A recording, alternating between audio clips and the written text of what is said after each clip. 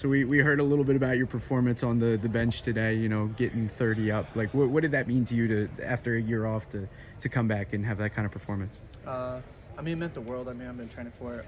Always had a pretty decent bench, but to hit 30 was kind of eye-opening. Not gonna lie, pretty much blacked out during it, so don't really remember too much. Maybe just a little bit of CJ spit when he was screaming at me to do another rep, but aside from that, about it. And can you take me through, like, what did it take to get you into this building today, and how do you feel about your performance? A couple months of training, you know, just like staying locked in, like not letting the outside world dictate like what I do here in and here out. I mean, it took a lot to come back. I mean, like I do miss all the guys. Seeing all the guys was great. Getting back in this facility, like, you know, been here for years, so kind of missed everybody and everything, and I was just excited to be back. Have you been training since last year? Yes, sir. Been training for about 6 months straight. Felt pretty good.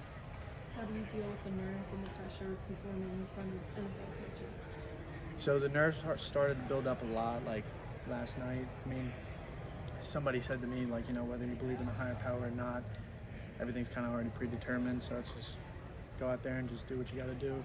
And after hearing that, I was kind of like, word, let's ride. Well, good. Good. Thank you.